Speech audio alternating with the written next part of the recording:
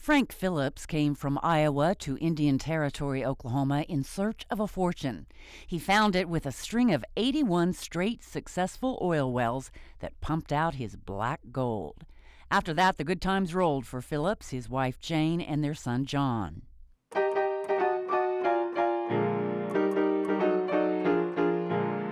He completed construction on his Bartlesville mansion in 1909.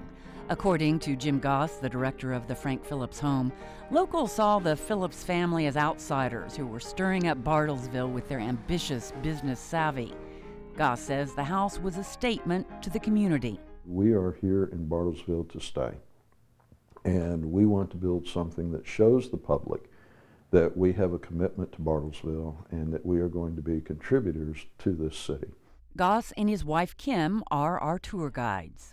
Phillips entertained people from all over the world, so these rooms were used a lot. The three-story mansion has 26 rooms, so there is a lot for visitors to see. 95% of all the furniture in the house and the knickknacks, etc., are original to the home. The granddaughter Elizabeth, who is also known as Betty, gave the home and all of the belongings of Frank and Jane to the state of Oklahoma in 1973. The music room is where they entertained guests. A photo taken back when the Phillipses lived here shows everything in the same place as it is today, including the Weber Grand Concert and player piano.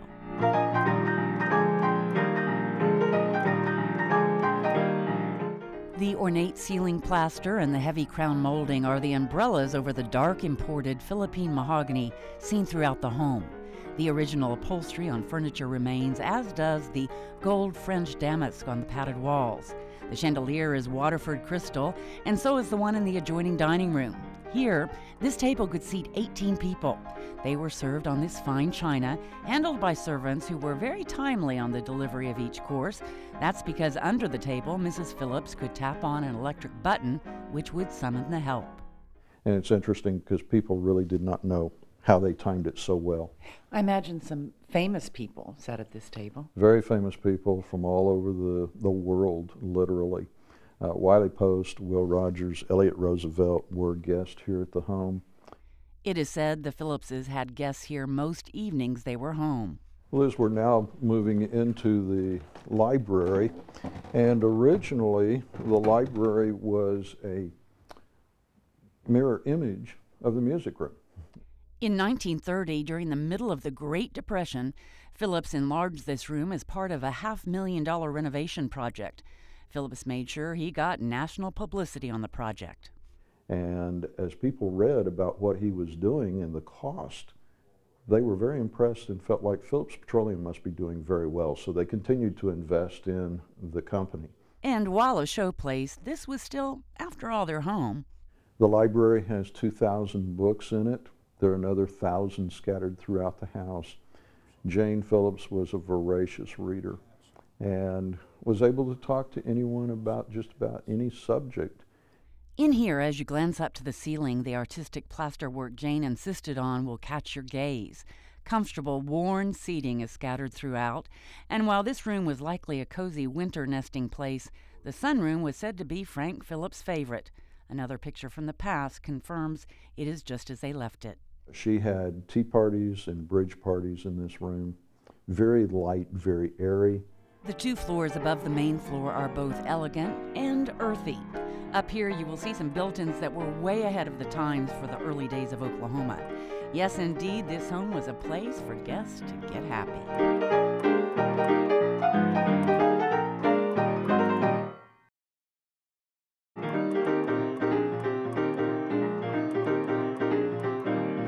As the lyrics to the music say, Mr. and Mrs. Frank Phillips had a lot of reasons to get happy in 1909 when work was completed on their mansion.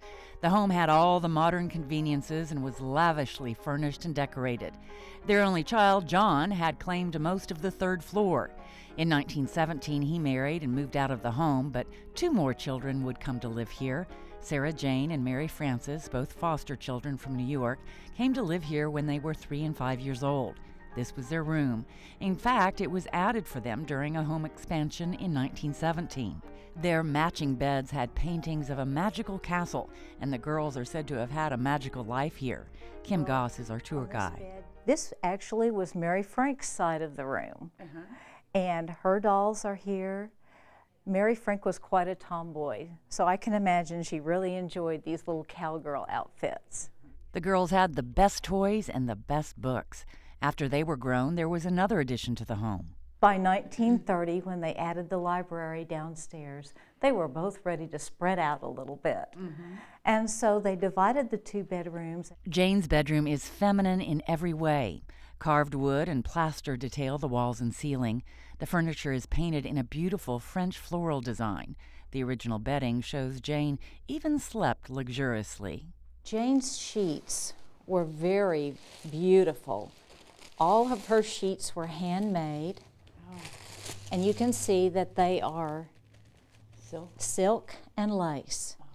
She received her breakfast tray every morning after making an intercom call to the staff in the kitchen downstairs. Her chaise lounge is where she ate. Afterwards, she would write her daily letters and thank yous. Jane's bathroom was also ultra-feminine. The walls and floors are rose Italian marble. There is a hand-painted mirrored ceiling and a Waterford chandelier. All the fixtures are gold-plated. Maids made sure every inch sparkled. Opposite Jane's room is the very masculine room of Frank Phillips.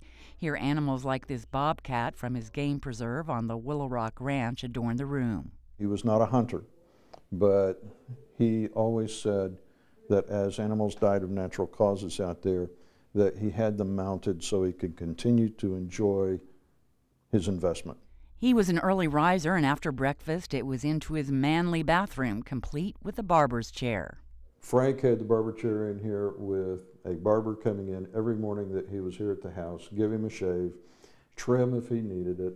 A cigar cabinet was next to the toilet, a small refrigerator for beverages and snacks, and he not only had a tub and a shower, but a Turkish bath to take saunas in as well. A shower in the bathroom for guests must have been one visitors raved about. It has 10 shower heads. It's the only one in the house with 10 shower heads. Even Frank's is not this fancy, so they save the best for their guest. There are 2 rooms for guests furnished like New York hotel rooms in the day. A sitting room connected the 2. There were a lot of famous people that stayed in this room, and probably my 2 favorites on a regular basis were Will Rogers and Wiley Post. The Phillipses enjoyed their guests, but only for so long. You were welcome with open arms. And then on the morning of the 3rd day, when you were eating breakfast, the servants would come up and pack your bags. And when you were done with breakfast, you would find your bags sitting by the front door.